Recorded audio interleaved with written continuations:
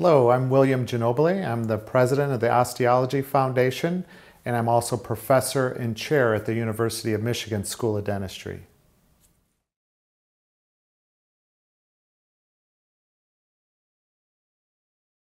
Sure, this was an exciting process. We underwent a whole strategic planning for the Osteology Foundation just over a year ago.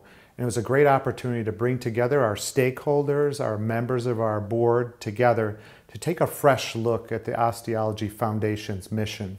And so we really focus on the advancement of research and education as it relates to oral tissue regeneration.